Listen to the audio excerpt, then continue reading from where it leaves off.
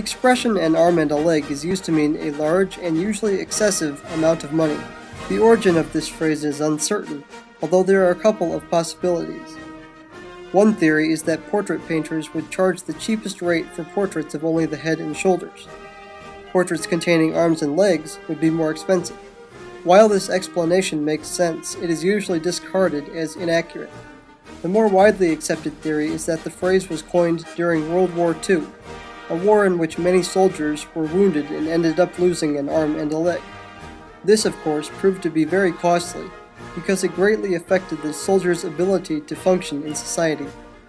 As the theory goes, as a result of many such injuries, the phrase "an arm and a leg" originated, meaning an excessively large amount of money.